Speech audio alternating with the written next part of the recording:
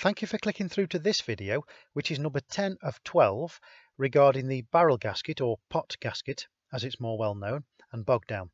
I have uploaded the full 12 reasons in a crash course, but I've listed them separately here to make things a little simpler.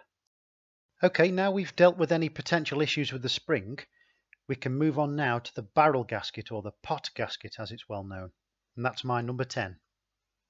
To best explain this, I just want to show this very basic drawing here of a two-stroke engine. It's not my intentions to go into detail about how a two-stroke engine works, by the way, because there is another video I've got on about that. And if we just look into the basic workings first of all again, we've got air and fuel mixture that comes in here through the inlet. This is after the carburetor. And as the piston goes up, it draws the air-fuel mixture underneath it. And then, without going into too much detail, that mixture is then taken to the top of the piston and used for combustion. And in order to achieve that, all of these areas here have to be totally airtight to keep that mixture in with no leaks whatsoever.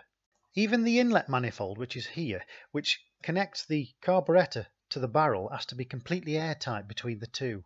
But the barrel gasket sits somewhere here, and that's at the split junction between the barrel and the crankcase beneath it.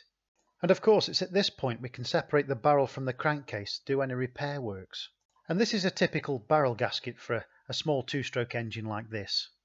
These can be made from like a papery, cardboardy type material, sometimes a metal, and as I've mentioned, they keep the seal between the barrel here and the crankcase. And it's vital that these gaskets are in good order, because if they're not, then each time the piston goes up to draw in air-fuel mixture, it can also draw in air if there's any damage around that gasket. And as we covered earlier, the air-fuel mixture is correct for the running of the engine, and any extra air, as you can see coming in there, upsets that air-fuel mixture, and we've got too much air in now to fuel. And so the air mixture to fuel mixture there is making the fuel mixture weak. And as we've covered, everything at the bottom of the piston is transferred to the top for combustion. And the problem is, once all that is transferred to the top with the weak mixture, then we've got a weak mixture there for combustion. That, of course, isn't going to combust efficiently, particularly at high revs, so it would create bog down. We'd get the same problem, by the way, if the bolts were loose that held the crankcase to the barrel. Admittingly, there is a lot more work involved in replacing these gaskets. So before you go stripping the engine right down, it's best to be sure that it is this gasket.